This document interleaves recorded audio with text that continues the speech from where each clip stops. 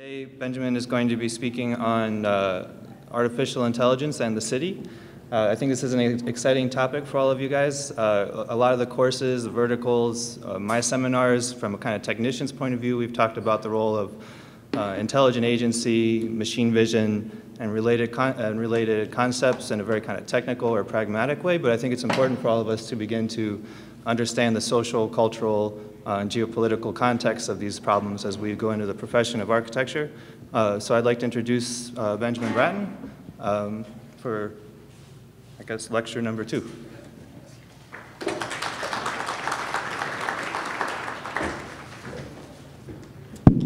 Okay, thank you, Casey. Thank you for this. So this lecture, which will be 2, and I think we'll do at least a couple more, will be it's a bit more of work in progress. The previous lecture on the stack was obviously presenting the material of the manuscript as is already completed and out the door, ready to go. What I want to talk about today is probably maybe part 1 of, part 1, this is part 2 of the lecture series, and this will be part 1 of the subsection on AIs in cities, I guess, is right. So some of the larger questions around what do we mean by artificial intelligence? What is that? What is the what's that for? What does it mean? What does it mean for us? And then specifically, I think next week or the week after, when we do the following one, we're going to focus specifically on the urban scale, situated in context for this version of an AI or synthetic intelligence, which we'll try to conjure and define into existence today. So I want to begin, however, so we have this nice hardcore technical topic. I want to begin, however, with a parable. Many of you are familiar, I should think, with the Shanxi Pod City near the new Taipei city in Taiwan. This future city was late for its own birth, which was in 1978. Originally planned as a vacation resort for U.S. soldiers, the project was doomed by a series of mysterious car accidents and abandoned in 1980.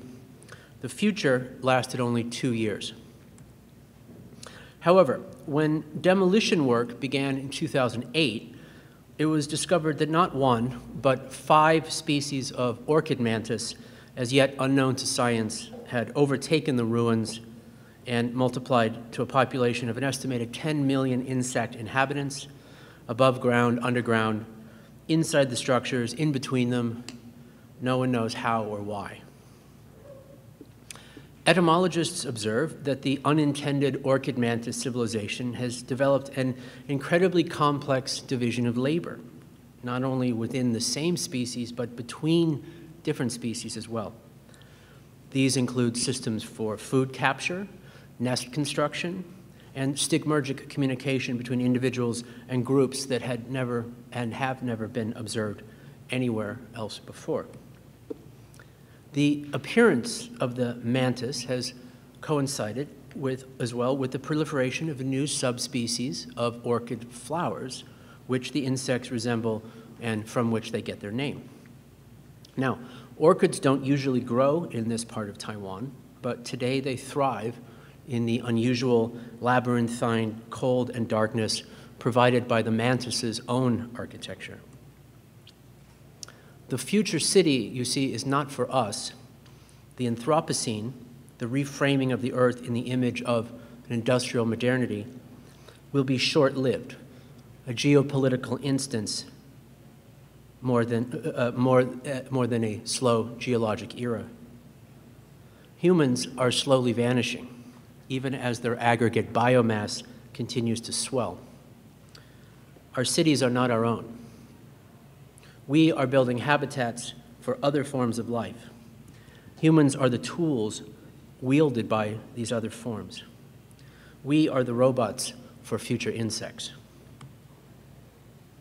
The extraordinary architecture of Shanxi, that is, the systems built by the orchid mantis, on top of and in between the UFO pods, has become in a short 30 years a precious future archaeological resource. It's not a failed future, but a successful one. It's our future. We are already its present. we who are displaced by the orchid mantis. Do I double this up? Sorry, one sec. So, I want to then talk a bit, shift the discussion a bit from the question of the stack, as I discussed last week, to the stack to come, what comes after the stack, or the stack that we might build. And I want to begin with this question of artificial intelligence and synthetic intelligence with a subject matter which I'll talk a bit more about the next time, which is matter and materialism, and this relationship between form on the one hand and matter on the other, where the object of architecture sits in between. How it is, in other words, that under some circumstances we're able to claim, or we're willing to make the claim, that matter has become or has achieved something like intelligence. We take it that the pink goop inside of our heads, a kind of matter, has achieved some level of sapient intelligence. It's a different kind of intelligence than an insect intelligence, but it has more in common with that form of intelligence than, say, the intelligence of how seeds turns into trees.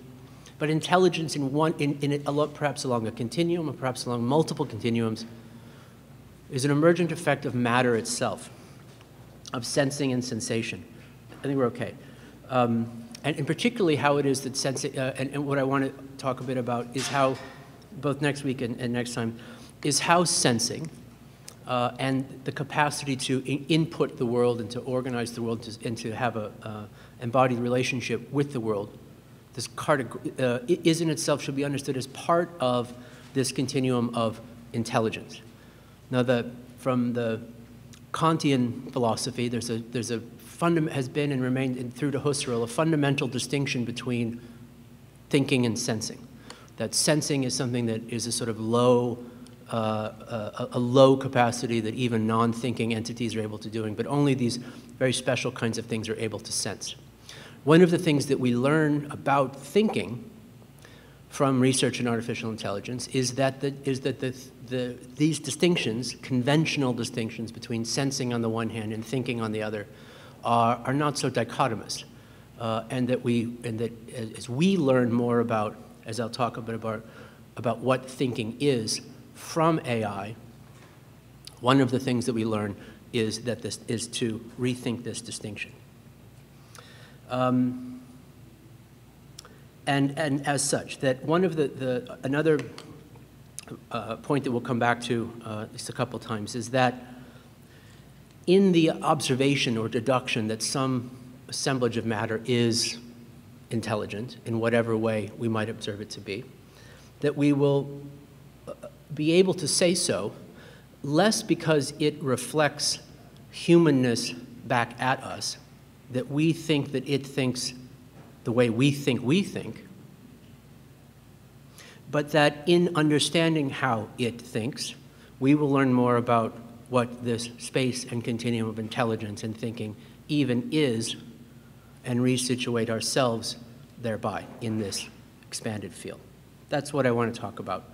What I want to talk about today. Because I think getting it wrong has serious consequences, both practically and epistemologically.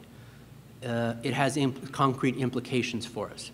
One of these is an all too facile distinction between human versus non-human as fundamentally different types of positions.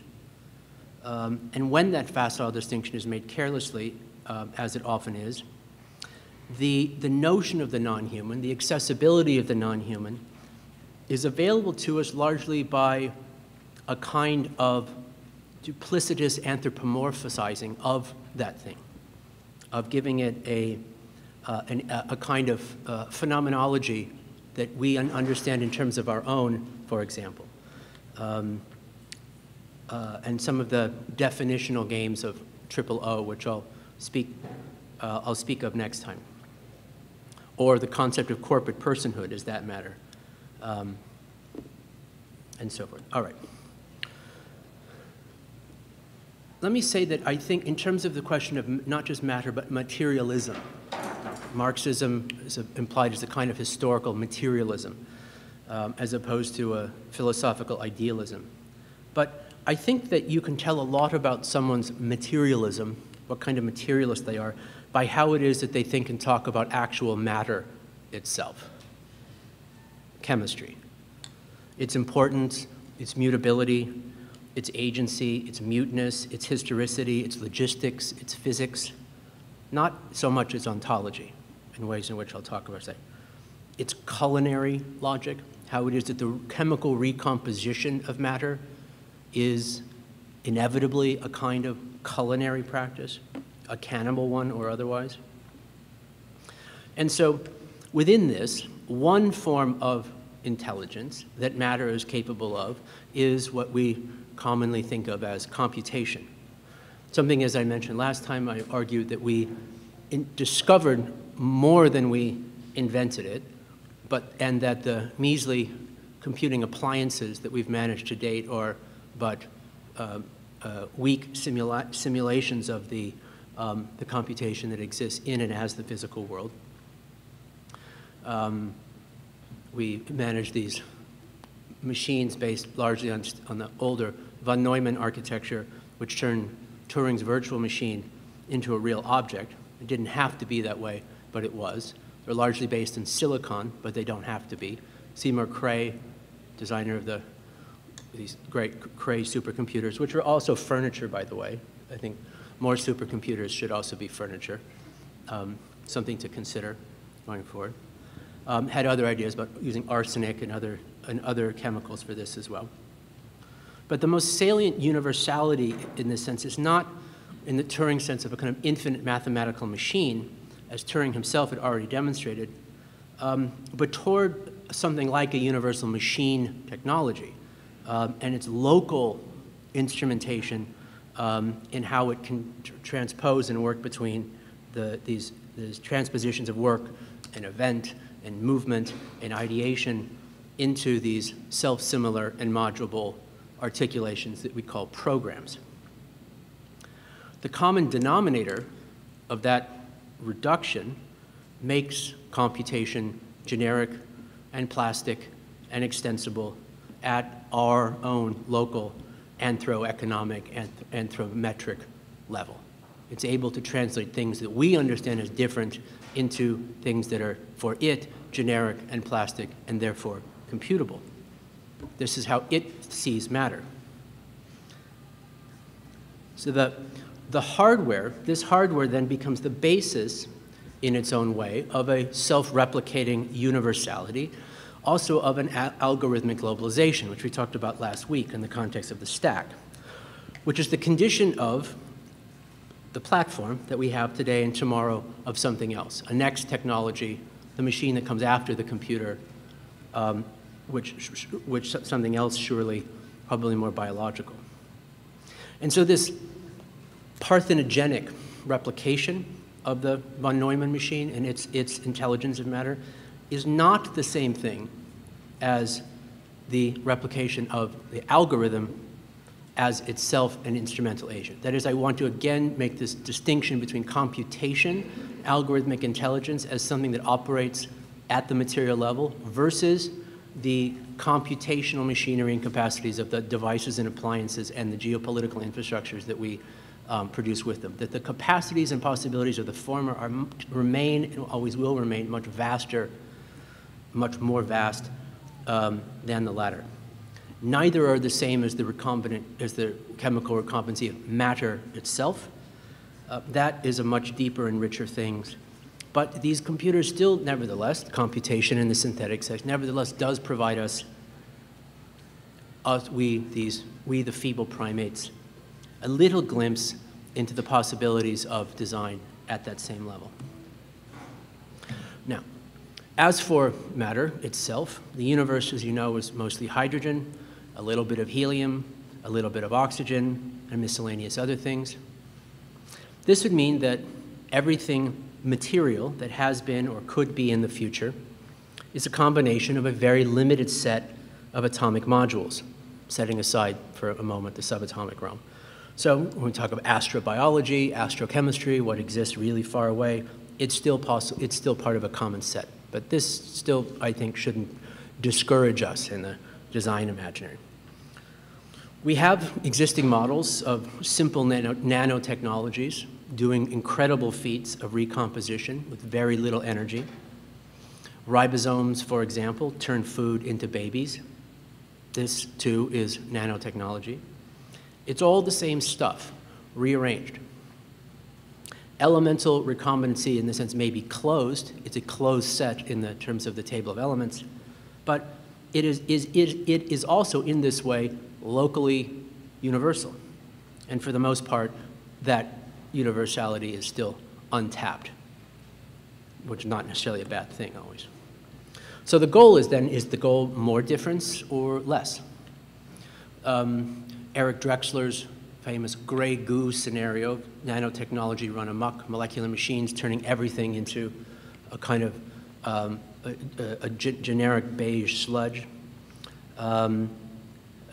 by producing these von Neumann machines at a molecular scale, making more of themselves, exponentially eating all of everything, turning the whole planet into this, into its own entropic slurry, is allegorical of a certain kind of universal recompetency, of a self-replicant algorithmic metaprogram run amok using the machinery of a global infrastructure to homogenize all of the things that there may be.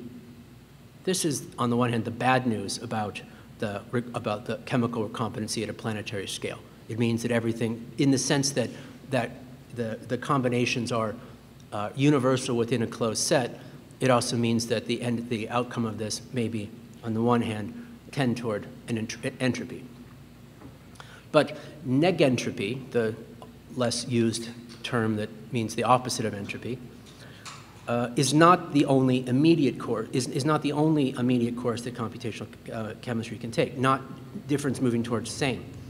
The opposite, and the blooming of new and weird varieties from the same generic sludge, exotic plastics that come from oil, for example, is equally plausible.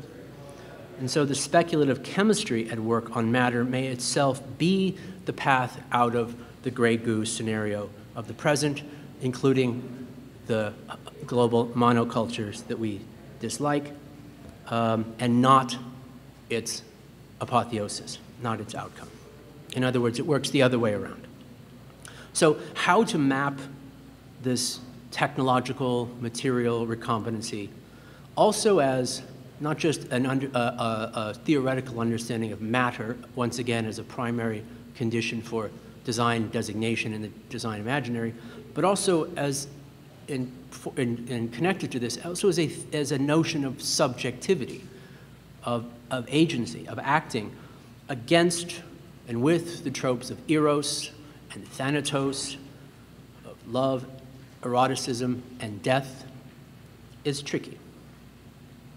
Freud barely had Darwin, let alone genetics and the rest, in order to understand this, and so probably should be read more like one reads the Greeks. Organic versus inorganic. Remember, for Freud, the death drive was not just a desire to die, but a desire to turn back into inorganic material. But for the organic and inorganic, is the distinction, that is, does it have a carbon atom in it, is a relatively minor issue. Something having that carbon atom is, in a way, beside the point in terms of its designability as matter. A desire to melt back into the inorganic and to be overcome and overwhelmed by that oceanic dissolution, to absorbed by the world and by matter itself, may be a way of encountering and even desiring death, as Freud described it, but it's also a rather everyday occurrence. It's not a sad destiny, I argue, to be interwoven with alien matter. And the key point is that other diagrams are possible for the world, for bodies, for molecules, for form, anatomic, economic. This human body and this earthly landscape of matter are only the default settings. They are not destiny. Chemistry not necessarily philosophy. Chemistry may drive the most radical forms of the political imaginary. A culinary materialism, rubbing the clinamen raw. And so, in this, any instance, singular or plural, of matter, particle or wave, is, as we discussed last week in terms of the address layer, is also potentially identifiable by some massive universal addressing system in which mapping and linking Avogadro's number of hiacities or instances of addressability may be allotted to any and every user, such that the global credential of the address is what subdivides heterogeneous territories, hard and soft, Hertzian space, electromagnetic spectrum, with carbon space, into a disintegrated and reintegratable communicative array, an atmospheric metropolis built of digit strings. That is, we can identify at a chemical level the instances of atoms and molecules, but to address them makes it possible to makes them programmable, makes it possible to identify them, to send and receive information from them, and to organize them according to algorithmic recipes, hence the culinary materialism.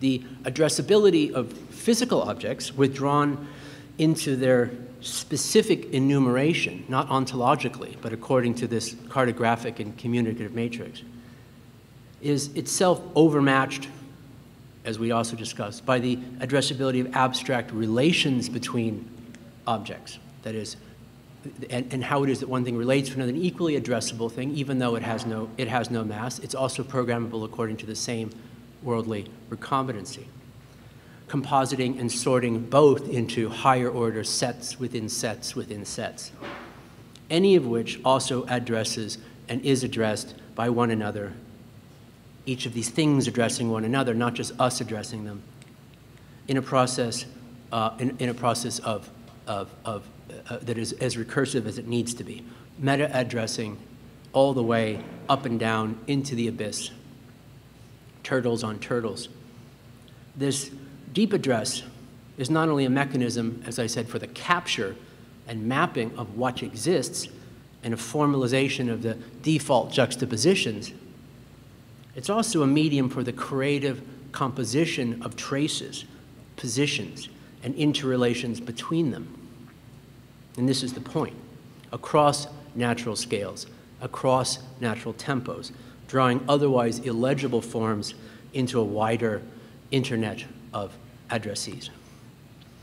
And this places what we now think of as the micron scale processing of Shannon information, that is real mathematical, information as described mathematically, real signal and noise differences, into irregular meshes of networked matter and substantialized abstractions toward an absolute communication. This is its idealization.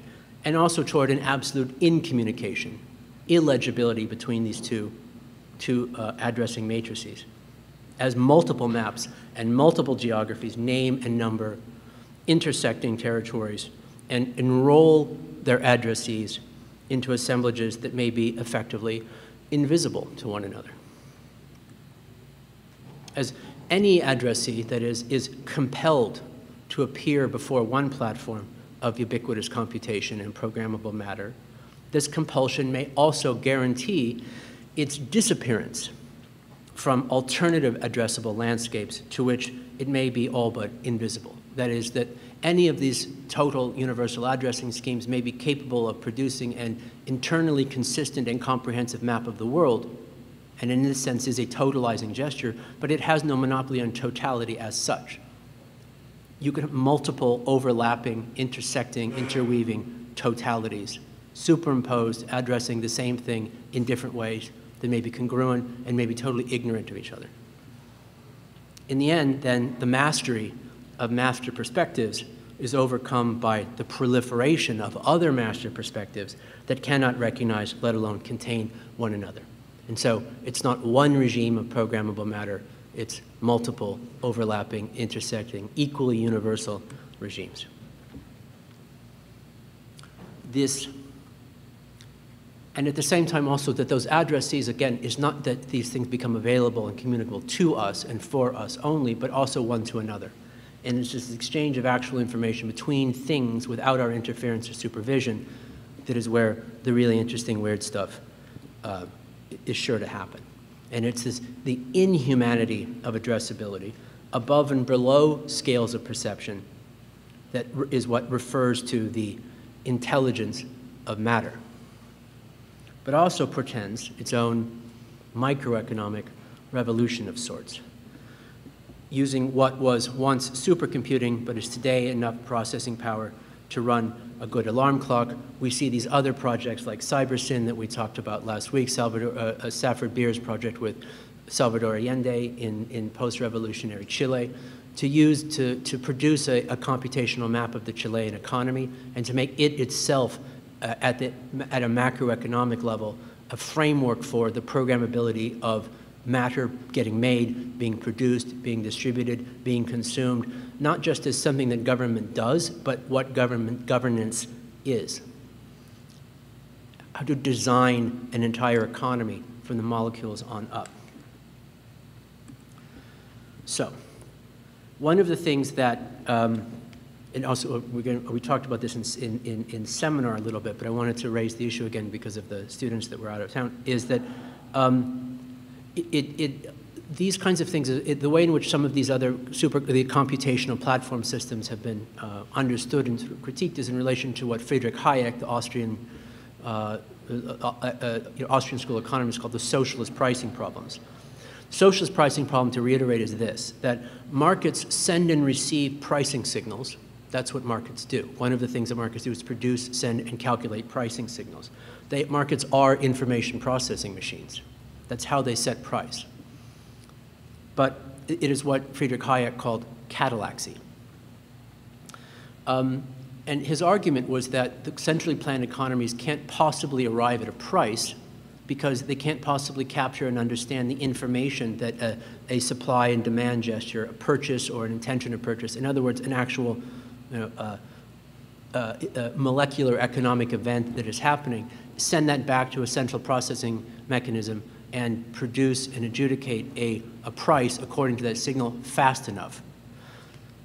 And when he was writing this is basically true. But we now today have lots of examples where platforms are served by much more robust computing and realize thereby a kind of synthetic catalaxy. The price signaling in real time is, for example, no problem for the centrally planned economies of Walmart's supply chain, Amazon's long-tail pricing algorithms, Google's user attention auctions, and so forth. So it's not that, as we begin to think about how the intelligence of matter becomes a programmability of matter, how the programmability of matter becomes the basis of an economic design mechanism, it's not hypothetical that it would be possible to produce a computational infrastructure that would, in essence, calculate fast enough to, quote, solve the socialist pricing problem. These big capitalist companies do it every day. So not only could some future version of those be used to solve the capitalist pricing problem, as we also talked about, perhaps more interesting is to be used to solve the socialist pricing problem, they also could be used to solve what we call the capitalist pricing problem. In classical economics, every transaction has what it's called externalities. Everything that's a form of value, or positive or negative value, that's not added to or subtracted from one of the direct participants in that transaction. I buy you or sell something, but there's costs associated with that. The CO2 that's not calculated, the cost of remunerating and cleaning up the CO2 that's not calculated in the price of that gallon of gas, for example. This is what economists call a negative externality. The price signal within a capitalist economy is equally distorted in that the price does not include the actual costs that this molecular material exchange actually entails. It's deferred ultimately down the problem, and so that price is distorted. So the capitalist pricing problem then, just to define it, comes from how markets exclude these so-called externalities from the translation and transmission of the price signal. The ultimate public health cost of that gallon of gasoline or that coal mine or whatever is not reflected in the price. And so its price is just as distorted as that of an old school planned economy. And you see, again, what happens when let's say the deep materialism of the chemistry that's behind and underneath and is the real cause and effect of any of the economic activity happening at a human level is excluded from an understanding of, in fact, what's going on, how it is that certain things are made into externalities in the first place, things like ecologies. Undistorting, therefore, undistorting the capitalist price, the pricing signal within a capitalist economy is the design problem. And so this positive potential variation of algorithmic governance might be one in which some and multiple various deep universal addressing systems that we discussed. As I said, IPv6 offers something on the order of Avogadro's number of addresses per person. Blockchain has 2 to the 256 private keys per person, or private keys, might allow us somehow in the future to identify and trace particular effects and ramifications of a particular transaction and translation, to the extent to which it is possible to know and to model and to map the ins and outs of what happens at a particular transaction in ways that would be not just similar to the ways in which a Walmart or an Amazon calculates the price, but obviously at an order of magnitude complexity. It may be possible in different ways, at least good enough ways, to undistort that pricing signal and to include those externalities in the signal, in that transaction price. So all along the sourcing and supply chain, the disposal chain, the use chain, it adjudicates and enforces that its actual cost is actually reflected in the actual price. There are no true externalities because there is no outside in which to put them. There is no external. Deep incentives to make negative externalities, like, for example, carbon, more scarce, must be built into the commanding infrastructure of the economy itself. Ideally, as I suggest, at the level of information processing, at the level of price. And the building them into the infrastructure itself, I argue, I will continue arguing, is the essential design problem. Not the production of temporary autonomous zones in which some other operation might work, but to build it into the master infrastructure itself. To paraphrase Nick Chernysek, Goldman Sachs is not worried about open source urban gardens or occupying offices of art school administrators. Deep addressability, however, and more pervasive and more accountable supercomputing could contribute to something like a synthetic catallaxy that could realize a shift in structure in the platform itself, not just in its visible cultural effects. Tim O'Reilly has a nice riff where he argues that the killer app of the Internet of Things is insurance. It sounds boring, but I think it's actually a more provocative notion than he realizes. If we take it to mean, and we discussed this last week in the thing as well, but I want to bring this up and continue the thread. If we take it to mean precisely the long-term risk models of enterprise reinsurance that underwrite for better or worse, or refuse to underwrite large-scale capital projects like extracting carbon deposits from under the ground. Algorithmic governance should be able to enforce rules and also to learn. Blockchain advocates advocate and evangelize its decentralized architecture, which is very likely a key means to ensure that accountability on some level. But the transposition of that into a commanding armature means very likely centralization. It means getting over the fact that platforms are both centralizing and decentralizing at the same time. And again, I'm not then arguing pro or anti-platforms as either a good thing or an evil thing in and of themselves, nor am I arguing that they're neutral. They're not. And it's their lack of neutrality that makes them useful as a geopolitical design tool. The critique of infrastructure is essential, but it must also rotate into infrastructural scale design models if it is to be serious and not just posturing. And for this, it is useful to think in terms of totalities, as I've argued, because they provide a framework for considering the distributed agency and subjectivity and causality and effect. There are no externalities because, once again, for better or worse, there is no outside. Now, it's been argued, both positively and negatively, that algorithmic governance and neoliberalism economics are intrinsically connected. And I want to argue that that no such thing is true. When I teach an introduction to programming, sort of history of programming class to my undergraduate students, as I think I mentioned either in the seminar here, I usually begin by teaching them works by John Cage, these instruction projects, where you have what amount to a recipe or an algorithm that is then deployed and developed in different kinds of ways. Algorithms are self-calculating recipes that are dependent partly on the inputs and the outputs and the relationship to these other systems. There's nothing mysterious about them. They're a way in which a particular kind of language structure has technical effects. They are a kind of technology that is constructed out of a linguistic syntax. That's what they are, much like an apple pie recipe.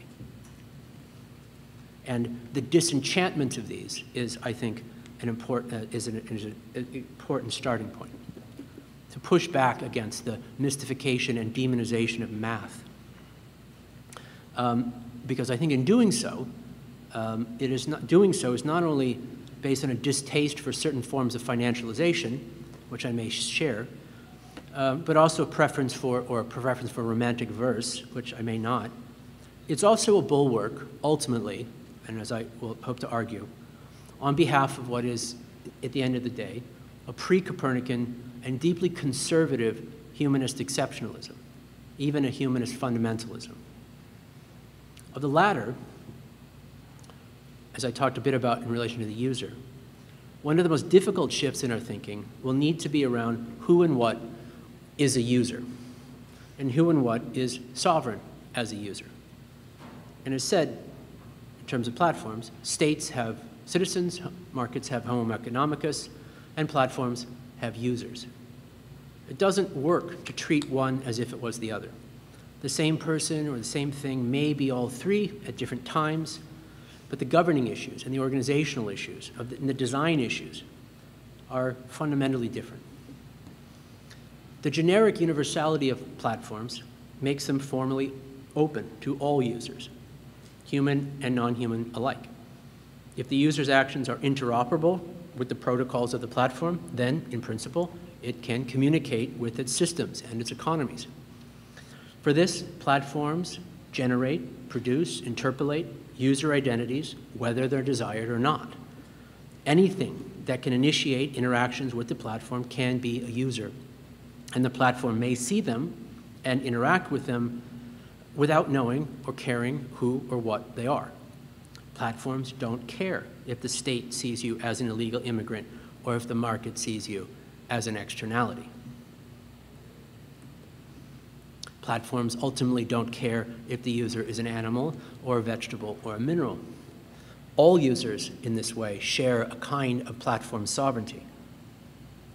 In security speak, a user is credentialized by three qualifications: something you know, like a password, something you are, like a fingerprint, and or something you have, like a key card. So, if someone or something can be, have, and or know, it can be a user. A trading algorithm, a driverless car, a sans-papier arrivé, a refugee, a chemical reaction triggering a threshold reaction in an environmental sensor, embedded in a leaf in a rainforest. All of these are users. The user is an open position. And so to develop the political and economic design model of the stack to come is a project that is thereby inseparable from a philosophical and technological, practical reconception of the human as a kind of user and of the user as something that is not necessarily human. One can expect pushback as fervent as it is irrational.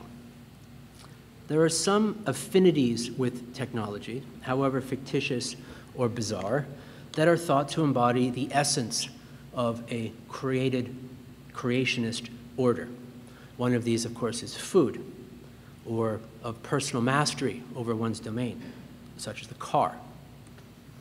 And I would go so far as to predict that there will be, and this is based on some conversations with some colleagues at Google X who received some weird legal papers to this effect, that there will be a movement to identify human-driven automobiles as a type of arms, and that the Second Amendment to the US Constitution, which is now used to shield gun manufacturers from obvious liabilities and to protect the sense of personal dominion of gun owners, will be flown to keep human beings behind steering wheels. Your life, in other words, may be ended by someone encased in a 2-ton steel box careening down the asphalt vista trying to prove a point about how technology will never capture his natural humanity. And so while this stages the death of the user, in one sense, the eclipse of a certain resolute humanism, it does so because it also brings with it the multiplication and proliferation of other kinds of non-human or inhuman or exohuman users, including, as said, sensors and robots and financial algorithms, from nanometric to landscape scale, and regular old animals. Any combination of which one might enter into as one's own, in combination as part of some composite user, that one is a component therein.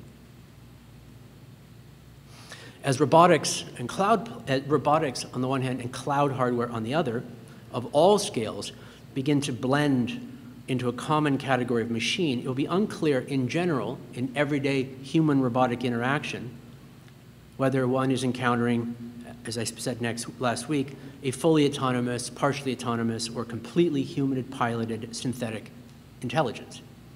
Everyday interactions replay the Turing test over and over. Is there a person behind this machine? And if so, how much?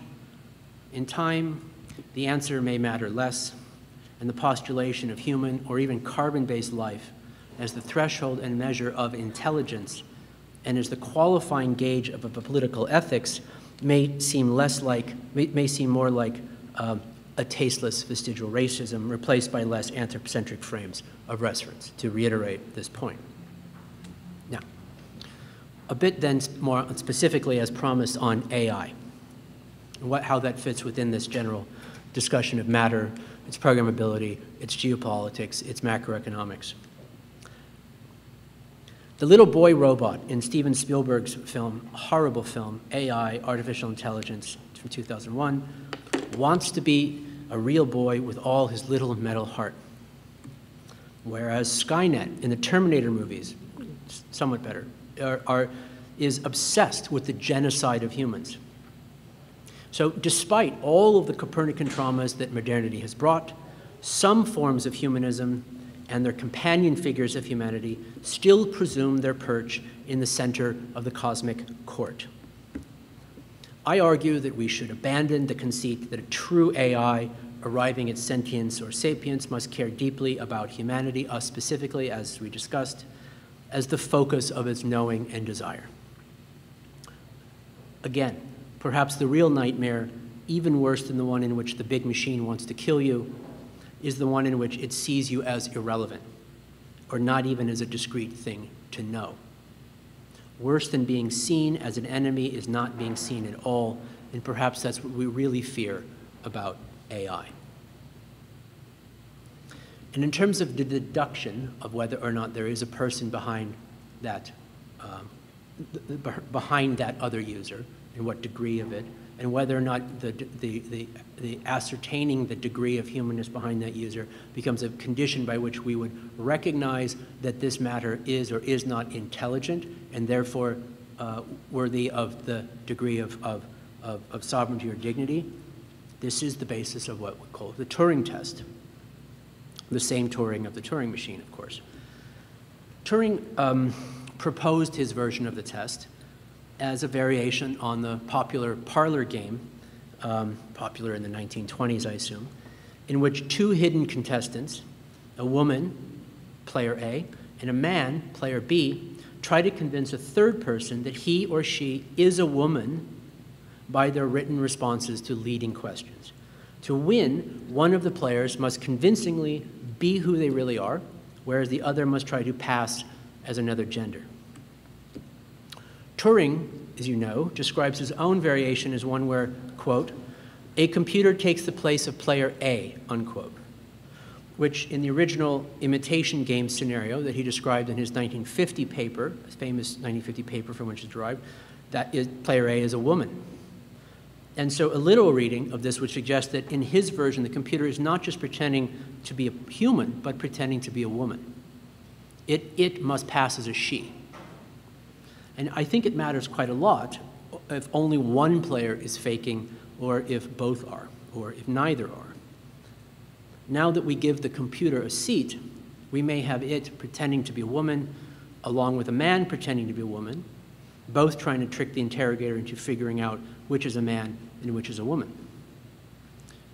Or perhaps we have a computer pretending to be a man pretending to be a woman, along with a man pretending to be a woman, or even a computer pretending to be a woman pretending to be a man pretending to be a woman. And in the real world, of course, we have all of the above. And as we know, rather sadly, Turing himself also had to pass, in his case as a straight man, in a society that criminalized homosexuality. Upon discovery that he was not what he appeared to be, he was forced to undergo horrific medical treatments known as chemical castration. And ultimately, the physical and emotional pain was too great, and he committed suicide. So one notes, I think, the sour and ironic correspondence between asking an AI to pass the test in order to qualify as intelligent, to pass as a human intelligent, with Turing's own need to hide his homosexuality and to pass as a straight man. The demands of both bluffs are unnecessary and profoundly unfair. The demands of these bluffs also damage those on the front lines, those who are asked to police them. Blade Runner, Ridley Scott's Blade Runner, obviously a much better film, hinges on the narrative device of the Voight-Kampff empathy test, which differentiates humans from replicants. In this world, Turing test thresholds are weaponized, lest replicants pass as humans and trespass beyond their station. By the film's conclusion, Deckard, who himself may or may not be a replicant, develops empathy for the replicant's desire for, quote, more life. And arguably, they too, at least Roy Batty, Rutger Hauer's character, seem to have empathy for Deckard's own dilemma. His dilemma, and ours, is that in order to enforce the gap between the human and the AI, defined by empathy or lack thereof, Deckard must suppress the empathy that supposedly makes him uniquely human. By forcing him to quash his own identification with the replicants that supposedly cannot have empathy in return, the principle of differentiation upon which the anthropocentric fallacy for AI is precariously perched requires its own violation in order to maintain itself. The harm in this is also in the loss of all that we disallow ourselves to discover and understand when we insist on protecting beliefs that we know to be false. In the 1950 essay, Turing offers several rebuttals to his speculative AI, including a striking comparison with earlier objections to Copernican astronomy. The advent of a robust, inhuman AI will surely provide similar disenchantments, Copernican traumas that abolish the false centrality and specialness of human thought and species being as uniquely priceless accomplishments. They are priceless accomplishments, but their uniqueness is part of a continuum. Should complex AI arrive, it will not be human-like unless we insist that it pretend to be so, because one assumes the idea that intelligence could be both real and inhuman at the same time is, for some, both morally and psychologically intolerable. That appreciation should account for, the alternative appreciation should account for two related but different understandings. One would recognize that intelligence and knowledge is always distributed among multiple positions and multiple forms of life, both similar and dissimilar to one another. It's an immanent condition of matter, not the domain of a particular captain's seat on Noah's Ark. This is not to say that nothing is true and everything is permutation, rather that no chemical anatomical disposition has a privileged monopoly on how to think intelligently. Either there is no such thing as general intelligence, rather only situated genres of local,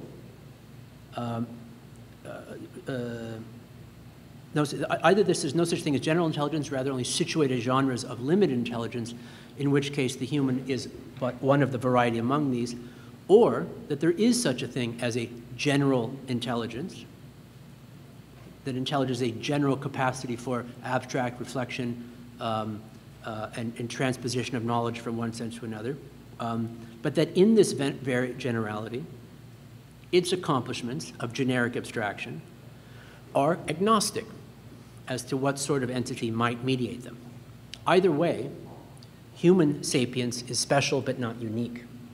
This appreciation would see AI as a regular phenomenon, not so unlike other ways that human intelligence is located among other modalities of intelligence, such as such as animal cognition. Sorry, I'm going to plug my laptop in here real quick, because I realize I'm running out of juice and should have done so before.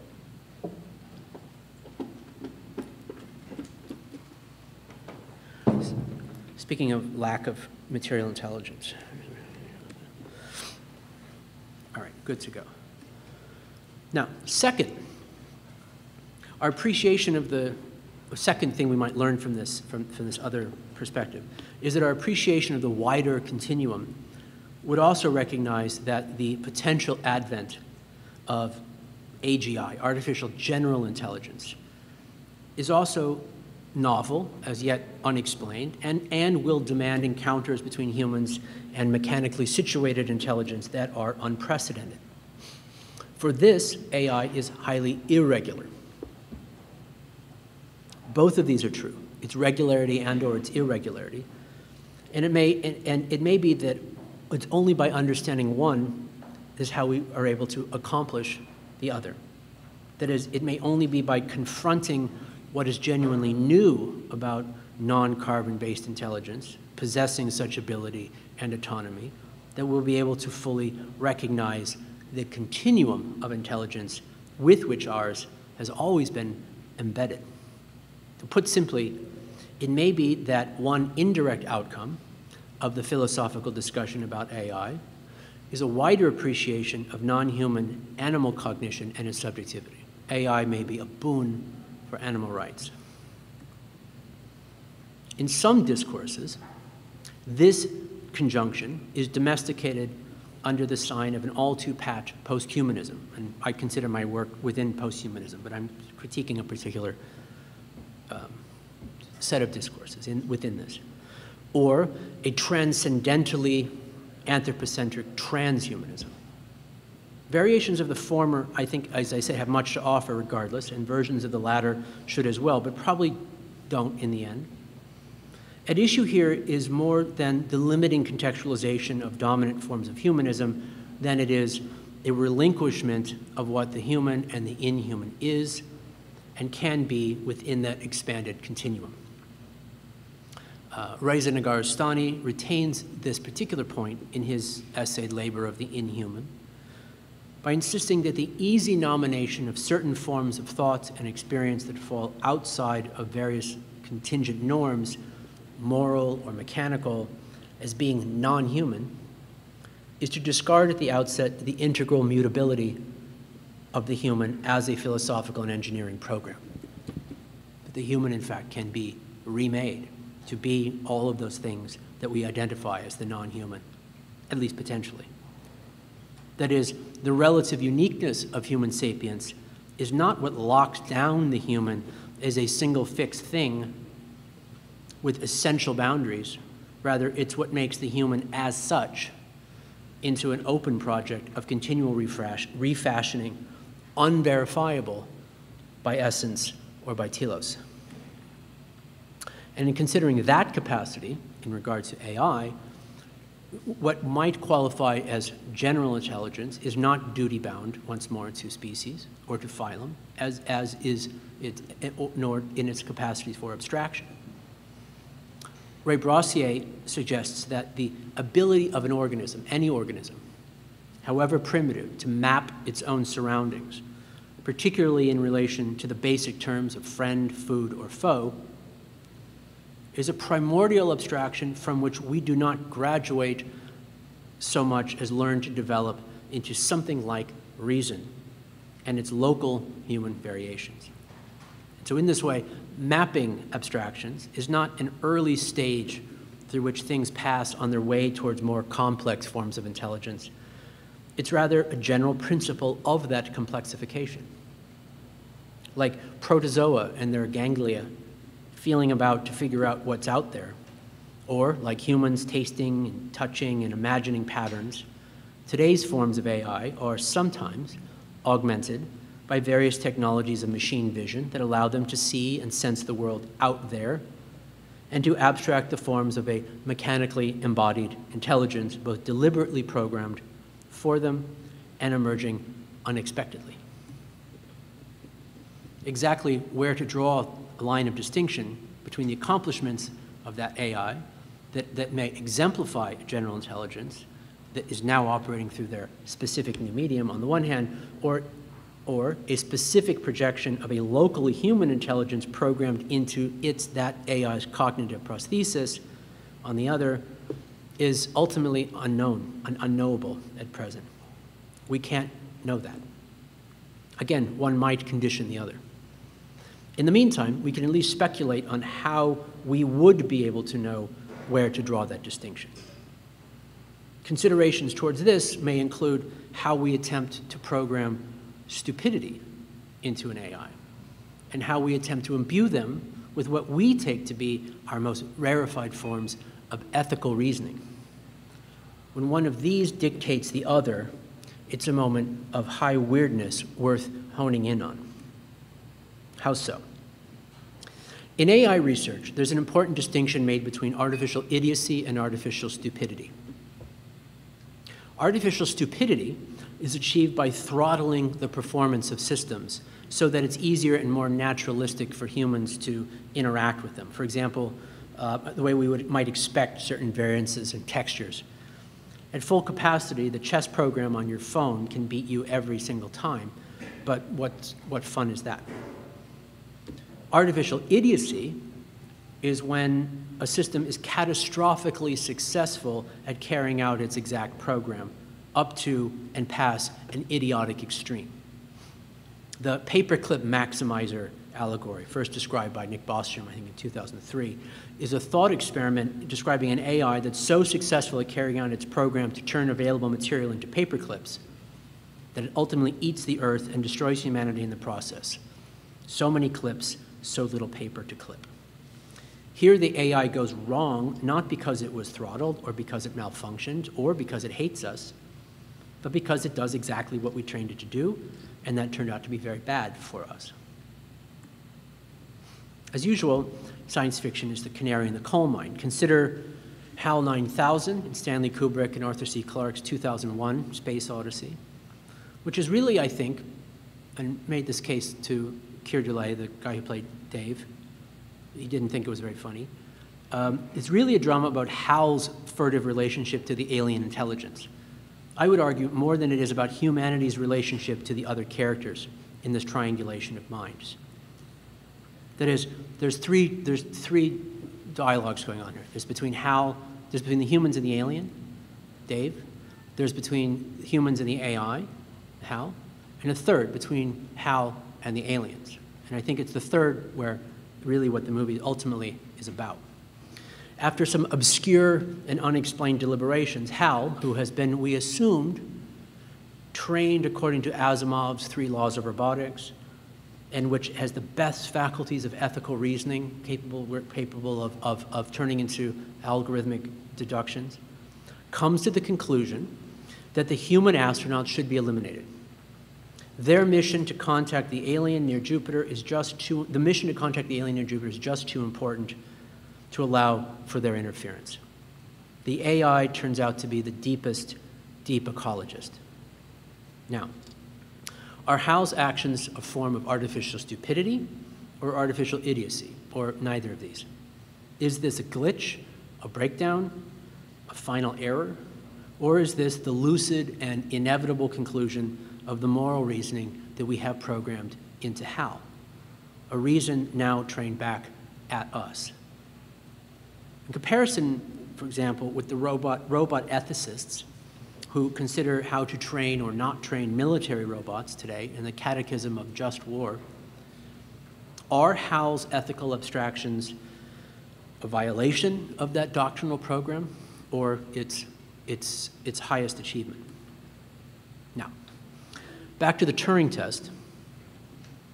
Will the wish to define the very existence of AI in relation to its ability to mimic how humans think that humans think, will this be looked back on with as a dangerous lapse? I think so. It may, the legacy, it has also as a legacy sent older forms of AI research down disappointingly fruitless paths. It has, and to be clear, the Turing test has no real valence within serious AI research today. But the legacy of older research has sent it down a kind of disappointingly fruitless paths, hoping to recreate human minds from the top down by disembodied symbolic reasoning. It also just doesn't work. As Stuart Russell and Peter Norvig, now the director of research at Google, remind us in their still quite essential AI textbook, biomorphic imitation is not how we design complex technologies for the most part. Airplanes don't fly like birds fly, and we certainly don't try to trick birds into thinking that airplanes are birds in order to test whether those planes really are flying machines. So why do this for AI? Today, as I say, the vast majority of serious AI research has nothing, is not focused on anything like Turing tests other than very specific human-robotic interaction contexts like Siri. And yet, in our general discourse about AI, the test's anthropocentrism holds such conceptual importance. Like the animals who talk like teenagers in a Disney movie, other minds are conceivable mostly by way of puerile ventriloquism. There's each of us, again, to reiterate this scenario, each of us will be confronted with multiple various and seemingly intelligent surfaces and objects and conditions and composites, some of which are remotely controlled, some of which may be largely autonomous, most of which are a hybrid of the two, both human and non-human at the same time. CAPTCHA programs, those things where you type in the real word, are a kind of inverse Turing test, a computer that tries to identify whether you're a human, in which the user either passes or fails, yes or no. But for everyday human-robotic interaction, the question of locating intelligence will not be such a binary answer. So let's stop asking it that way. It's better, I think, especially for designers, to examine how identification works from our side of the conversation. That is, it's much, much easier to make a robot that a human believes to have emotions, and for which, in turn, a human has emotions, positive or negative, than it is to make a robot that actually has those emotions. The human may feel love or hate or comfort from the AI, but he or she is reading cues, not detecting feelings. What seems like empathy is really a one-way projection, mistaken for recognition, like the Turing test itself, and not based on any real mutual solidarity. Another harm in this epistemic misrecognition is the perpetuation of a relationship to technology that has brought us to the precipice of a sixth great extinction. Arguably, the Anthropocene itself is due less to technology run amok than to the humanist legacy that understands the world as having been given for our needs and created in our image. We see this still, and yet we see this still everywhere, and this is why we can't have nice things. A well-known American thought leader in the world of design, who'll go unnamed, recently wrote, quote, "It's time to invent a world where machines are subservient to the needs and wishes of humanity," unquote. If you think so, I invite you to Google pig decapitating machine, and then let's talk about inventing worlds in which machines are wholly subservient to human wishes. Actually, don't. One wonders whether it is only from a society that once gave theological and legislative comfort to chattel slavery that this particular claim could be offered in 2015 with such satisfied naivete. And it's this sentiment, this philosophy of technology exactly, that is the basic algorithm of our Anthropocenic predicament. It's time to move on. This pretentious folklore is too expensive. And in particular, to sort of last point before my conclusion, I want, for our discussion, I want to discuss the functional conjunction of, as I said, not just of an intelligence, but with the capacity of sensing and sensation, as I argued at the beginning, of this thinking and sensing, and the way in which it's the AI as a form of embodiment in the world cannot be separated from how it actually senses the world, and how synthetic sensation is a prerequisite for anything that we might define as AI in relationship to that emergent logic of matter. That is, machine vision, machine sensing, and natural sensation. At the level of fundamental physics and biology, machine sensing and natural sensation don't operate largely in the same way, but that doesn't mean that we would need to prioritize one over the other, philosophically or politically or practically. And several contemporary technologies suggest that the two, in many ways, may be converging or may be made to converge. Not just conceptually convergent and categorically convergent, as for affect theory or O, but and to the point, I think what I'm sort of, by why I would want to differentiate the way O talks about a kind of flat ontology and around the non-human, and the way I'm talking about this conjunction of the human and the inhuman in the recomposability of both, is that I want to specifically talk about things that are designed and designable at this moment in time. And as I'll talk in the next lecture a little bit about, much of what I think O can say about non-human perception and intelligence is true, is true or false in 2015 as it was in 2015 BC. It is, in essence, an ontological claim, not a technical one. And the one I mean to make is one that's actually about the designability of matter at this particular moment in historical and technical time. That is mine, as opposed to an ontological claim, which I take to be, in essence, pre-Darwinian. This one is not. And so the focus, rather, is on an actual convergence, mechanically and chemically, not ontological recategorization. As, for example, epidermal microelectronics, for which machine sensing and biological sensation at the level of the skin are literally intertwined. Now, but I want to talk about images today.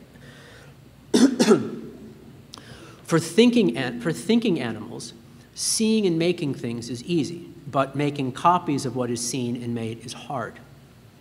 For machines, on the other hand, making copies is a way of seeing, and much easier than thinking, or perhaps is a way of thinking. As for media technologies that link the two, when information is scarce, then copying something is the work of the mechanical image, the image of mechanical reproduction. However, when information is abundant, and especially when it's overabundant, then seeing the original, picking its pattern out of the background, is now the work of machine vision. And today, many images, arguably most images, are made for no one. But that does not mean that they're functionless. In purely quantitative terms, more images are made by and for machines that see the world different, or are made for machines that see the world differently than we do, not for human viewers. These machines do not have eyeballs and rods and cones or a visual cortex, but they have sensors that detect light and motion and form and heat and color in other ways. Vision, as you know, evolved many times, more than once. And various photoreceptor cells found across the phyla may have evolved from many different kinds of chemoreceptors, and most likely well in advance of any complex brain-like information processing organs. Photosynthesis is, of course, a chemical response to light, and so in the broadest sense, it also could be considered as a kind of vision without images. Now, the animalian vision image-making nexus is obviously primarily human, and it's likely that from the beginning to the end of the Holocene, that the total quantity of images that humans have produced, from cave walls to FaceTime, measured per year or in total pounds of pictures or total terabytes of information, it continues to increase exponentially. And with digital imaging machines now in everyone's pocket, the raw sum of images and the raw quantity of imagistic information produced in the last few years is largely more, is inevitably more than had been produced since the beginning of our visual history. But it depends in a way on how you might quantify an image. What Walter Benjamin called mechanical reproducibility has certainly allowed images to proliferate far beyond the means of human craft. And as I suggest, in the last decade or two, vision has arguably evolved once more. This time not for birds or cephalopods or rattlesnakes, but for inorganic species of machines that can make and process images for people to see or for other machines to analyze. And today, the industrial scale processing of data that has been gleaned by scanning the light spectrum in some way, from urban scale street surveillance to millimeter scale quality control along assembly lines, represents a significant fraction of all of the work that the world does to image itself for the purposes of governing the world and human society within it. At the end of the day, the machinic phylum takes many, many more selfies than selves do.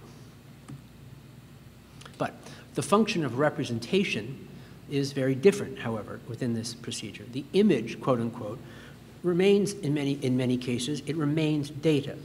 It is never re-rendered to look like a, quote, picture, because there's no need. The algorithm can be programmed to discern a particular pattern or anomaly. It can see it directly, quote unquote, in the data itself. It does not necessarily need for that data to be reprojected as if for a mammal and then re-seen and reinterpreted back into code. Like algorithmic scanning and sorting of any large data set, the fact that the original source was or is, quote, visual is not so critical. And so, like plants, do machines possess also a kind of vision without images? Or at least a kind of image without natural abstraction toward and from corporeal experience, that is, or the kind of corporeal experience that we're familiar with, that is, an abstraction that is based in chemical or information pattern finding, but not necessarily as a cartographic simulation of experience, or as a very different kind of cartographic simulation of experience, rather as that experience. Is this its cartography, nevertheless one that is visual in a way, but not in the same way that ours is? Now, on the question of the machinic quality of this, and going back to the status of the mechanical image when information is overabundant, some of the, it's not only mechanical images, but images that are machines. Some of the shapes, many of the shapes, more than we know, printed on a dollar bill, for example, are there for humans to differentiate the value of one token from another. And I mean, these are clear. The ones that are more than we're familiar with are those that are actually there for machine vision to perform counterfeit detection and to verify that this is a, quote, real dollar. The piece of paper is full of machines that happen to look like pictures. it is image as machine. Or a surveillance scan of a city. It may pick out one face from thousands of these in motions, looking for the one true target. Elsewhere, we insert the fellow Cal 82 at UC San Diego, is known for this, his work with Da Vinci's paintings. We insert tiny camera probes into great paintings so as to verify that they are originals, as is often required by insurance companies backing purchases. Online, as I say, capture software shows you an image, and then a very quick inversion of the Turing test, as I said, analyzes how the user interprets it and determines if they are in fact a real person. And so we conclude, news for our historians, that Walter Benjamin's assurances that mechanical reproduction would undermine the aura of the original is true when, for example, we compare a painting with a postcard of a painting.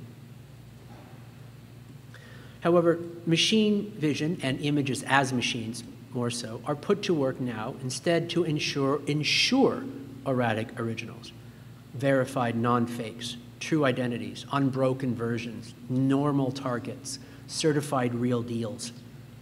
And so a full revolution, in a way, is made back around. As the image is more fully technologized, as it becomes itself a machine, Benjamin's historical arc from pre-mechanical original to mechanical copy is incomplete, really, without another curve, one leading now to a kind of machinic authentic. And so what Rancière calls the distribution of the sensible must include, if it's to mean anything, machine sensation as well. It must contextualize the sensibility, as it does, of bipedal hominids inside this larger array and condition, not as the model, but as one of many. And so here among the algorithms, the winding evolution of vision returns to the primordial function of scanning the landscape for friend, food, and foe, and learning how to think in relation to that map. What is or is not like us, what is and what is not sensible or sapient, becomes part of the story. It becomes the story in its own way, but it's one in which the specificity of our species is defined accordingly, not as the central position from which we depart, but as a particular perch, a redesignable one, a recomposable one, in which we are situated.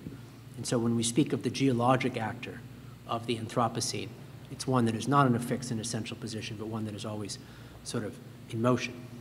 Now, on the geologic and the genetic specificity, will be really my last point. At least in the popular imagination, our, I think, still primitive understanding of genomics is beholden to, still in many ways, to pre-scientific, or at least pre-Darwinian notions of animal taxonomy and great chains of being. That is, by convention, species equals discrete DNA, extinction equals subtraction of species, and so extinction equals the subtraction of discrete DNA. And in this, we are still arc makers.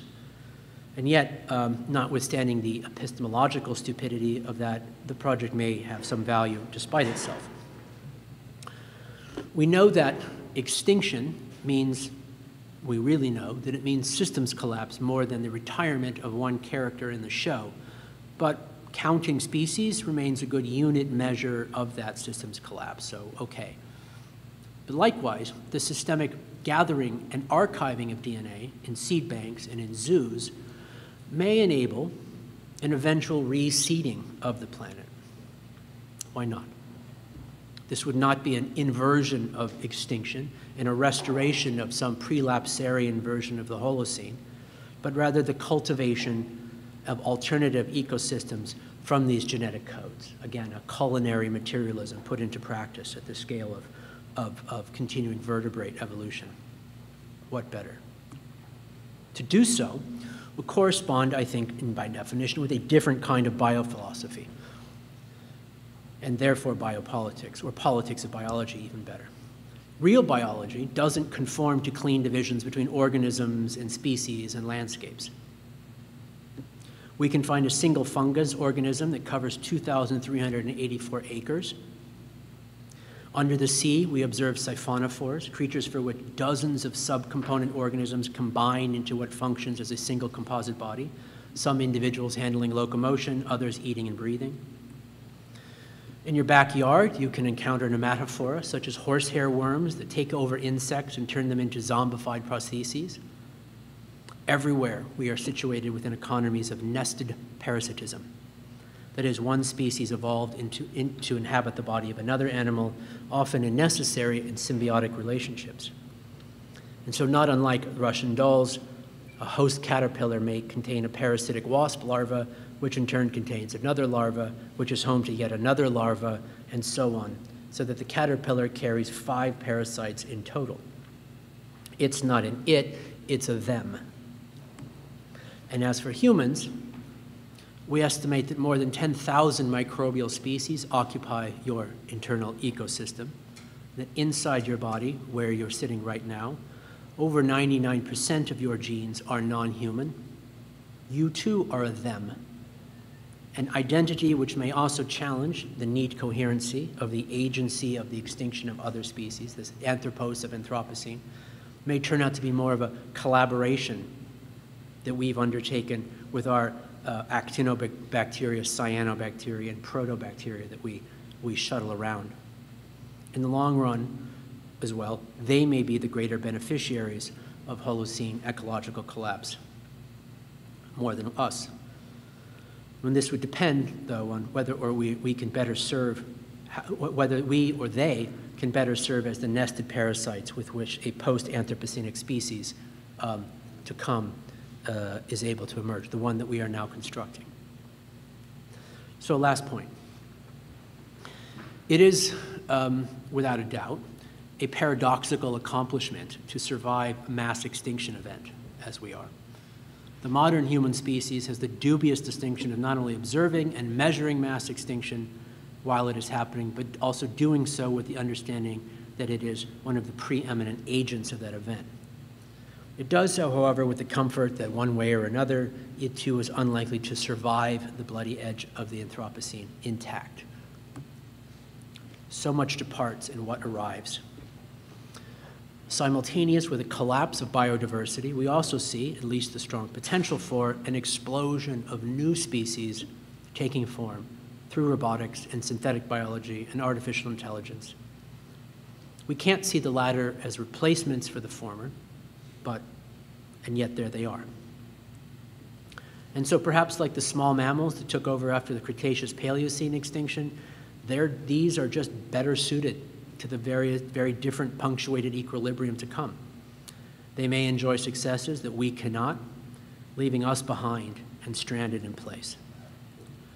Recall that the first Earthlings in space were not humans, and that a very low percentage of all Earthlings in space have been humans. Human biology is needy and fragile and very poorly suited to space travel, largely because we have to bring an entire ecosystem with us, from oxygen to radiation filters to the microbial biome in our intestines that help us digest food. And as currently configured humans, we cannot really leave Earth because we have to bring a miniature Earth with us when we go. This is not true for the same way for other species, which can survive comparatively easily in space, such as metalloid robotics, and perhaps also someday some kinds of synthetic biologies, and this guy, of course, the tardigrade. So what comes after the Anthropocenic extinction? The only thing we can know about what the post-Anthropocene might be is that it's an era in which humans are no longer the dominant geologic actor. The new Earthling species may prove to be more fit, better at making the next evolutionary steps than humans are, and so for us to survive, we may have to become more like them and less like what we are now. In the longer view, humans' role may be that of an enabling intermediary between early primates and as yet to emerge phyla that blend organic and inorganic flesh and thinking. This is the point of convergence between a robust AI and the deep ecologies of voluntary human extinction. Instead of disappearing, however, we survive by perforating the boundaries between animal and vegetable and mineral. And in this light, we see that pleas to make technologies serve humans and to suit human needs and desires and human requirements are misguided and even suicidal.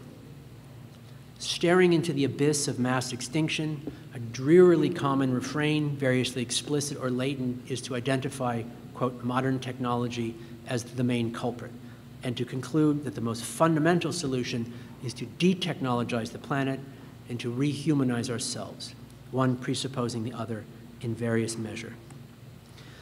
This is, I put it to you, among the worst possible plans, both philosophically and practically. First, it is tragically deaf to the priceless Copernican trauma of the anthropogenic precipice, that our status as the dominant geologic actor is fleeting, and that in order to survive, we will have to become something that is not necessarily and recognizably human. Second, it props up a psychotic misrecognition of what humans, humanity, and humanism actually are.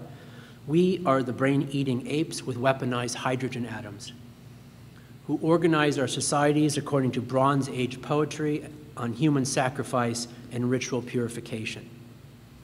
Among the last projects to support is rehumanization in any sense of a direct return to historical norms. I think the other species would agree. Thank you.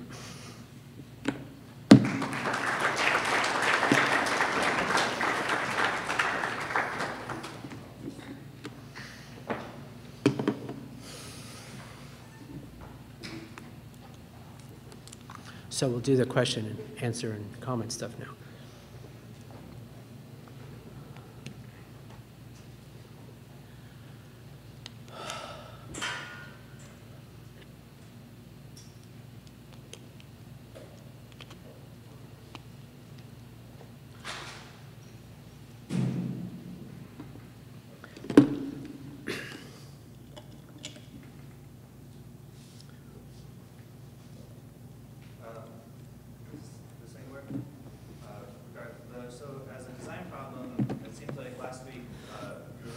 About what the design problem is, whereas today you offered some more, let's say, specific design projects that we need to work on and potential solutions.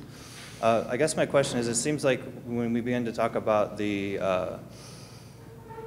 Avogadro's numbers of addresses of things and the fact that those things are more likely not going to be populated by humanity, is there going to be how do you circumvent the possibility of, I mean, it seems like the project that we're talking about as a successful trajectory to maintain ourselves is a transhumanism, right, where we're changing what the human is. However, it also seems that we're building an ecosystem, whether it's, you know, bacteria eating bacteria or plastic eating bacteria ecosystems in the ocean, or this like kind of massive unknowable quantity of addresses within the network that could be populated by non-human users, that we're quickly achieving a kind of ecology in which we are hierarchically less significant than everything else that we've kind of brought into this to the world. So how do you begin to navigate between those two? Yeah, that's the good part. The second one is that we're designing systems in which the pre-Copernican presumption of our centrality within the system. We're building systems in which that centrality is being moved off. We're being moved off center, moving ourselves off center deliberately or otherwise. That's the second observation? Yeah, so it seems like this is the good news, I think. Right, but it seems in the last kind of section where you're actually talking about transforming the human species, it seems like the project that we're actually generating is the eventual diminishment and eradication, as opposed to actually extending the human species into this other centralized thing. And is it important? I think they may, in a certain sense, they may be, I don't know. I mean, it's a bit of a predictive question, I suppose. There may be a level of way in which these things happen simultaneously, or one presupposes the other to a certain degree. If the human is remade into something that can actually survive the Anthropocene, it may entail to a certain degree a certain kind of extinction of a Holocene version of Homo sapien. And it would very likely, I think more importantly, the argument involved the extinction of a certain conceptual, philosophical, ethical, moral, theological conception of the human. More, in other words, it's more about an extinction of humanism in the particular ways in which we've inherited it, than it is about an eradication of a genome. Some of my best friends are humans. It's not a call for genocide. No, but I mean, like, is the project about... I don't think. I'll have to give it some thought. Maybe that's what it is, actually. I don't know. I was just saying the last set of points seem to be not, or maybe it's the project that maybe you're putting forth is that we need to be curatorial about what elements of humanity we bring forward to this transition. Is that the design project that you're kind of setting forth there? Because in comparison to the kind of proliferation of the inhuman, decentralized ecosystems that we're producing, the last kind of couple minutes seemed slightly out of place because of the rediscussion of how to bring the human into that condition. No, I don't think so. I think it is the reconstruction of the human to put this back into this condition. I don't think this is out of place. Yeah. Again, I think I'm trying to underscore the point of a particular understanding of the human as an actor and as an agent. I mean, maybe the distinction is this: we're talking about humans both as a design author of these conditions of of a certain kind of accidental or deliberate multiplication and abdication and dissolution on the one hand, and also humans as a species, as a biological condition, as a sapient actor, and as a raw material that itself may be the object of the design. Right? And so there may, and in certain ways these are maybe recursive, but they're not necessarily the same position by which we're discussing, right? How is it that does this clarify this? I'm not sure I totally understand the distinction that you're making. I mean, even though I'm not making this very clear. It seems like within the last sequence, even though it was a discussion of kind of the last sequence, you mean the extinction and the so forth, okay? And also the kind of rejection of the anachronistic humanist kind of Williamsburg, but that's you didn't bring up Williamsburg, but I mean like the kind of return to the kind of pre-machine human, or the kind of preservation of that humanism from you were kind of rejecting that model, which makes a lot of sense, but it does seem that the project became less about the creation of this ecosystem for the kind of post-human, and then in the last couple slides it began to talk more about a kind of transhuman thing, where it's talking about bringing portions of humanity into that new ecosystem. We have to bring. I'm all for bringing portions of the genome forward into different nations. The argument to made is that in order for us to survive the Anthropocene, we will have to become something else. And I think the precondition of that something else is you can call it transhuman if you want, but or post-human if you want, but it's something other than what we have. And I think the first precondition of that is to understand the mutability of ourselves as a certain kind of sentient and sapient matter within a larger continuum of matter that can be variously sentient or sapient and noble and ignoble in its own ways, and that this level of a deeply chemical materialist disenchantment is a precondition for understanding the site condition for that project, and should imply certain methods and outcomes perhaps as well. If that answers the question. Yeah. Okay.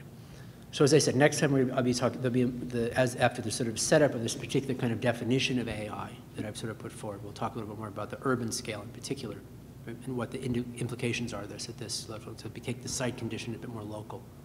But that's just neither here nor there. Yeah, go ahead. I feel like I should apologize, first of all, for my embodied human condition right now. So I'm trying to follow. No. I think I understand that I think part of the argument was that the human is a user, but what you're defining as a user is not necessarily human. Is that part correct? Did I get that? Well, a user is a subject. It's a subject position that is constructed by a particular system with that position may be operate and interact in relationship to, like a witness in a court of law is a position that has certain obligations that, a person or a man, woman, or child can step into that particular subject position and be articulated in a certain way.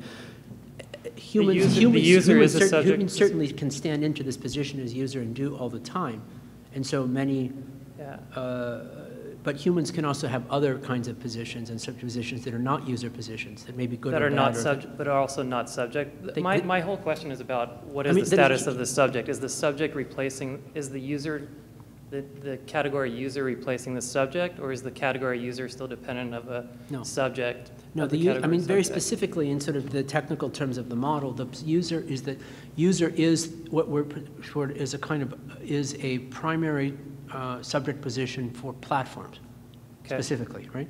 States, I mean, in simplest, in most, you know, sort of rudimentary terms, states have citizens, markets have home economicus, platforms have users, yeah? And that one of the implications of the radically open nature of that subject position, and that the platform doesn't care whether you're animal, vegetable, mineral, it will treat you as a user all the same, is that we have constructed, I think the bit to Casey's point, we've constructed in our composition of platforms, we have deliberately or accidentally also constructed in a functional subject position that is, in a way, already much more open as to the material agency and continuum by which things in the world can act and be subjective in relationship to these platforms already, right? Yeah. That position is open, and we recognize this as a kind of universal suffrage for subjectivity that we would want to be very optimistic about and to work, to think and design in relation to and on behalf of.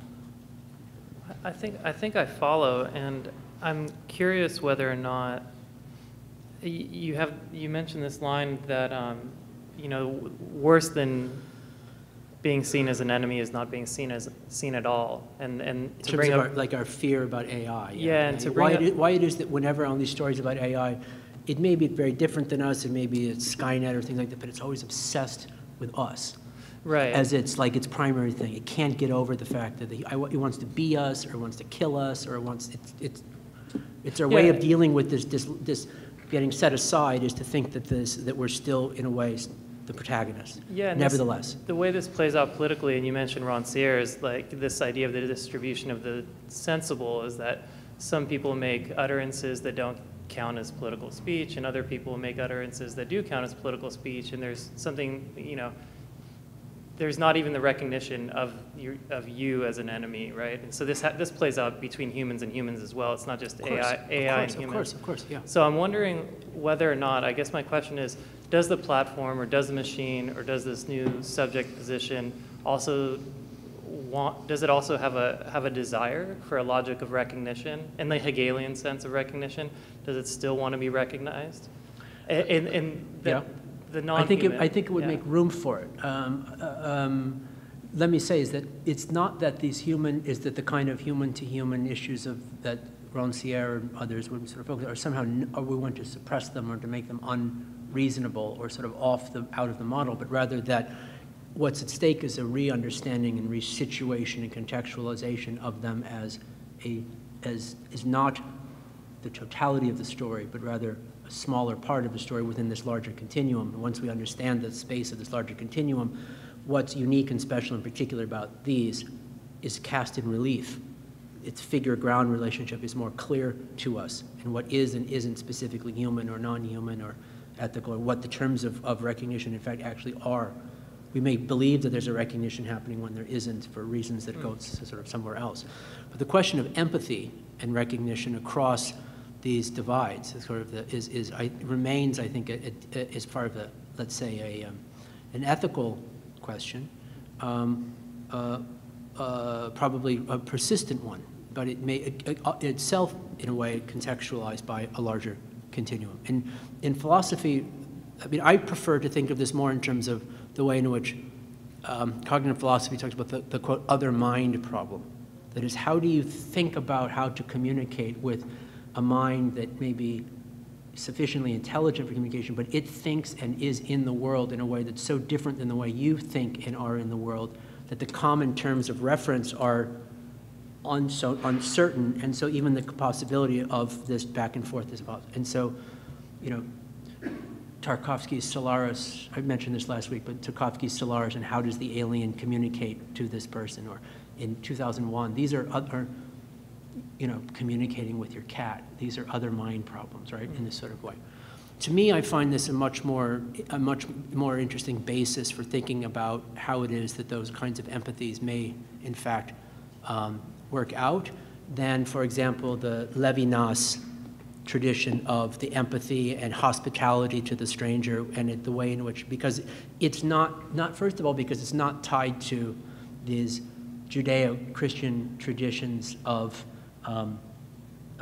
in which leaves, it's not tied to the specific Judeo-Christian theological conditions, which make a very difficult kind of limit conditions on what the terms of that debt and obligation should be, but also because it's much more open to the kinds of, the variance of possibility of encounter. The Levinas scenario being of reciprocity, it's still the reason for this, and Alfonso Lingus, in the same way in which this reciprocity works, it's because it's a reciprocity among equals. It's a reciprocity of a kind of mutual equality even across in communication. I don't think it has to be among equals in this way. It can be among things that are actually quite different, among things that are not, we are the same, they're not these sort of things. In other words, the condition of sameness doesn't have to be the thread that holds this together. The mutuality, the possibility of debts ever being repaid doesn't have to hold this together in a way, right? We don't, in other words, have to see intelligence, particularly the AI, as being something that we're willing to project humanness into. It's not alien phenomenology, which is a projection of a kind of humanness into these things, right? Whether it thinks it is or not. It's rather a recognition and perhaps an empathy for something that is deeply unlike, yes. But I think hopefully we see this as an expansion of a subject position, but one in which we no longer have a conceptual monopoly over. Well, the interesting thing is that we've already designed mechanisms where on a practical level, we don't have the monopoly over that subject position. We have yet to catch up conceptually, philosophically, and politically to the implications of the position we've already made. That is the user position, right? Philosophy's behind the reality in this regard. Yeah, okay? Yeah. So I'm not suggesting here's what we should do hypothetically at a certain sort of point. It's as much as saying this is what we've done. It's in the process of at work, and the better sense that we have an understanding of that this situation, the better chance we have of working with it, of working with it in a way that we would prefer. I think is the point. Yeah.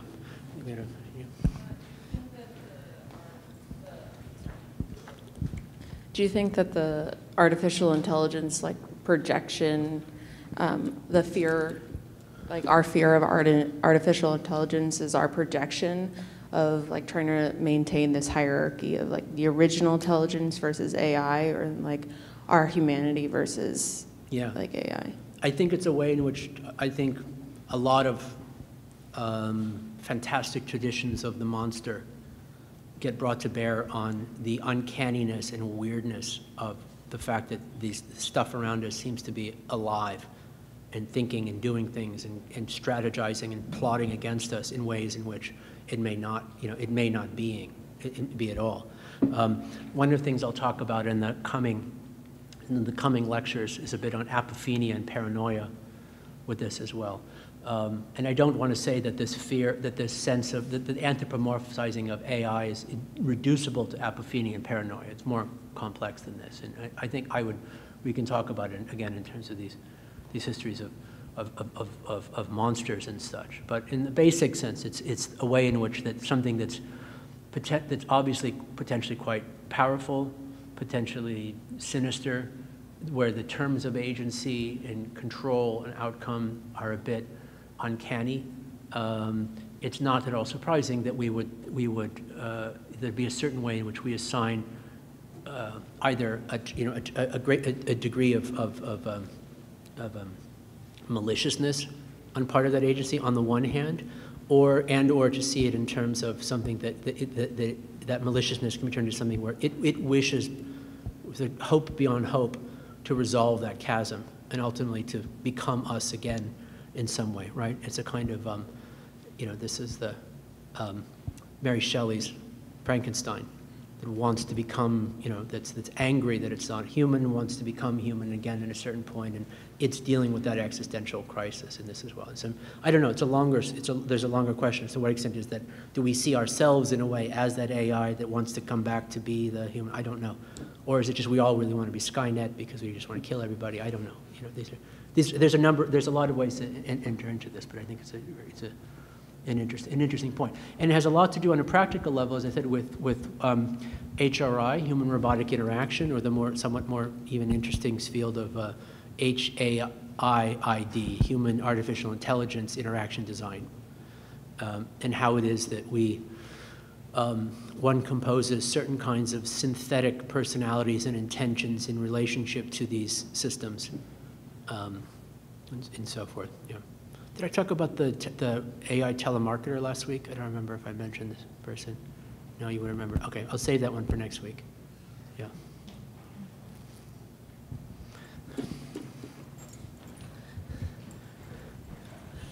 Or not next week. I'm not going to be here next week, but next time. Yeah, again, just to make sure people aren't. Yeah. So my question goes back a little bit to sort of this discussion of the Turing test and artificial intelligence and sexuality. Great. And in a sense, there's this kind of, in these examples, like let's say like the movie AI, where sort of this little boy that, little robot boy that wants to be a real boy.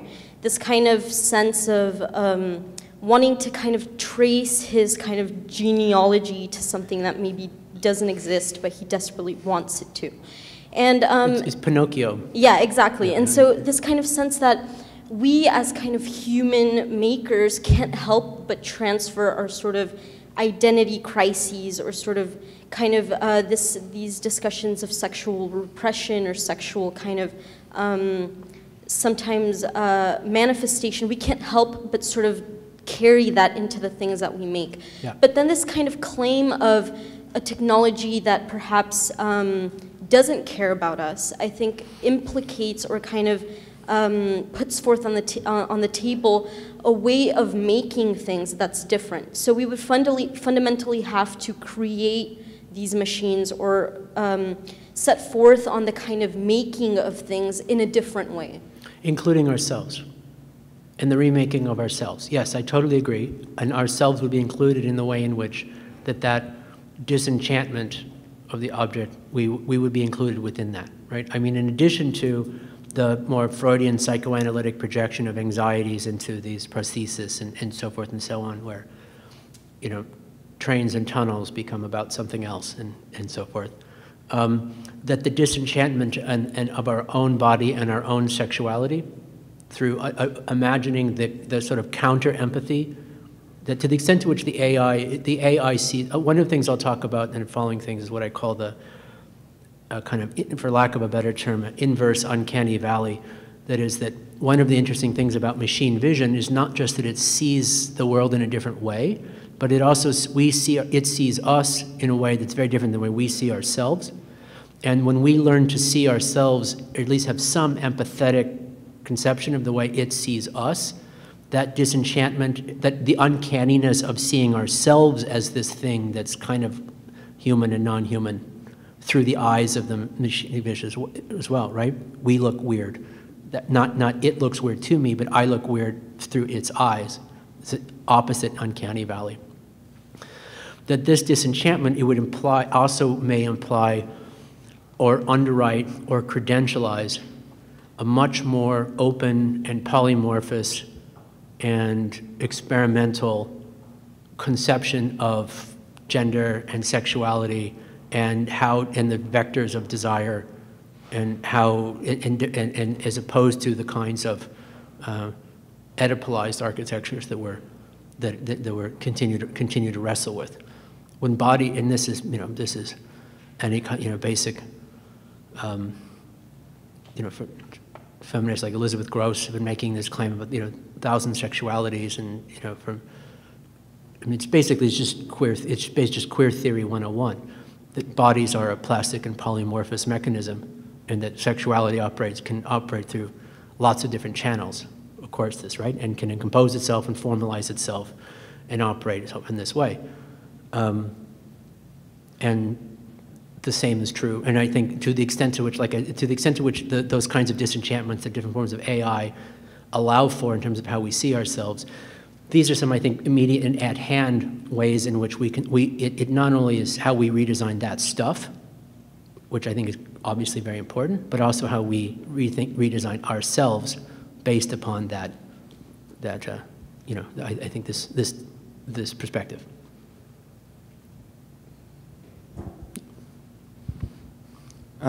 Since the 60s and until nowadays, like there was a lot of tensions into like our micro relationships of power in our daily lives that became really clear, like gender issues, racial issues, sexual issues, and the discussion of these issues, like since the 60s until nowadays, have brought us like very deep cultural changes, not like in a homogeneous vision of the population, but in some portions, some groups.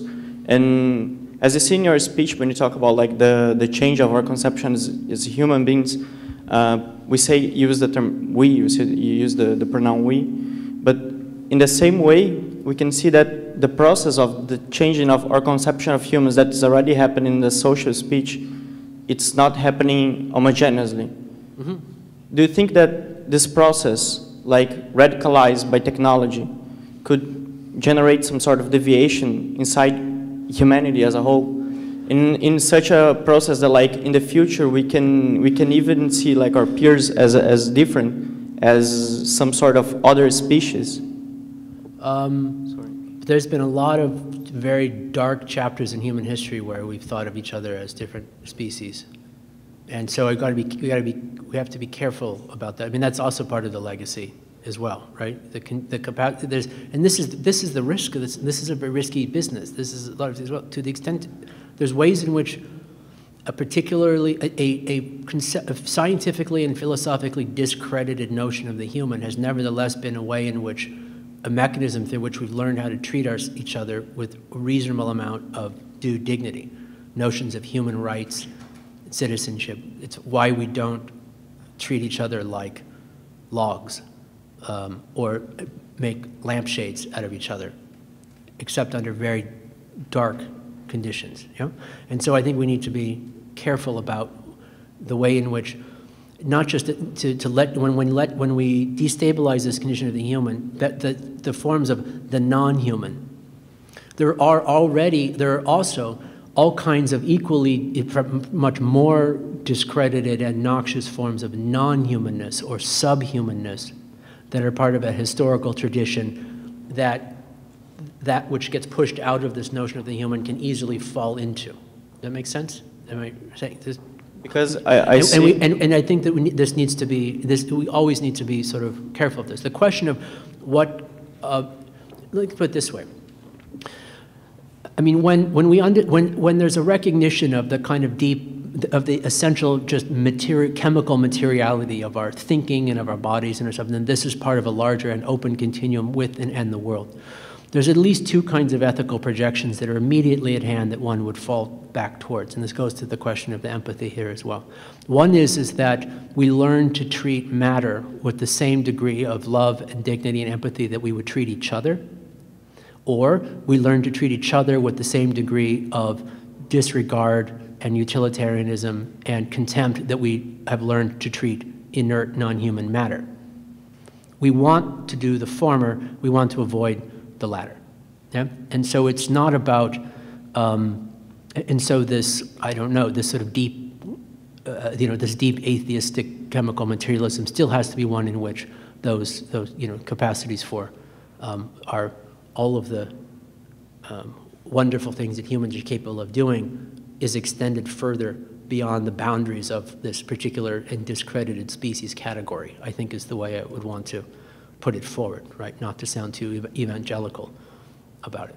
If I answered the question, but so you're sort of saying, but I think one of the things that you've suggested is, and this goes with the rest of the transhumanism discourse a little bit, though I have a lot of problems with transhumanism as it's traditionally configured. I see it as more, not at all about, in too many cases, about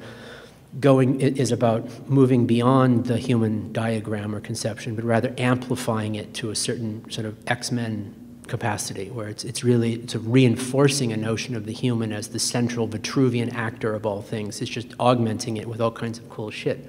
We're not really I'm not particularly interested in.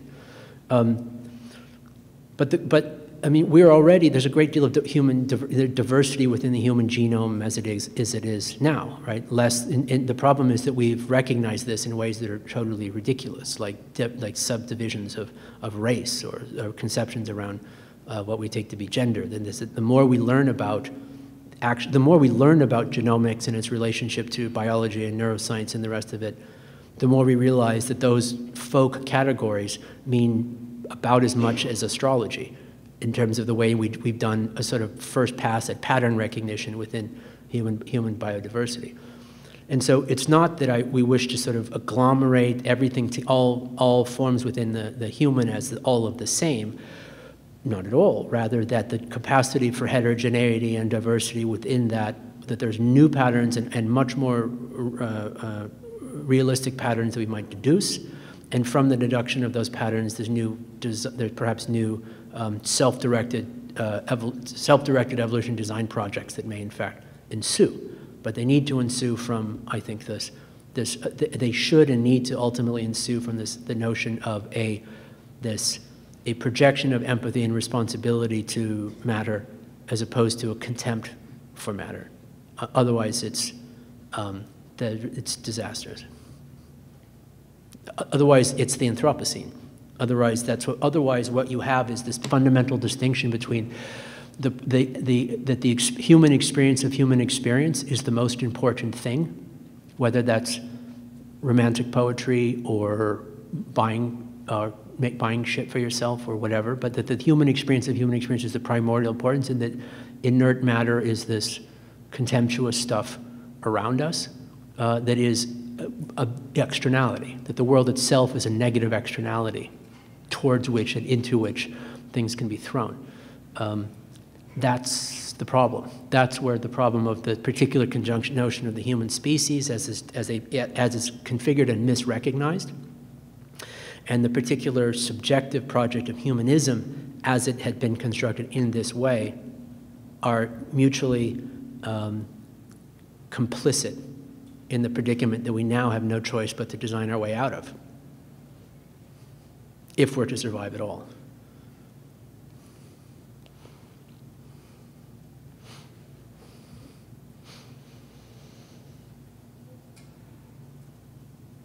Plus, the Dodgers are going to need relief pitching next year. It's not going to work. Nothing. It's like end on a non sequitur. I don't know. That just all seemed too profound as an ending point. I didn't want to, gave me the creeps. Over here, yeah. Oh, no. You were just, no, it's too late. You raised your hand. The gestured you. No? Okay. Should we take a break and then come back for the seminar? And we'll pick it up again there? Okay, so just give us, obviously put a lot on the table, give it some thought. Come back with something you'd like to, those of you who are in the seminar I'm speaking to particularly, if anyone wants to join us, you're more than welcome to.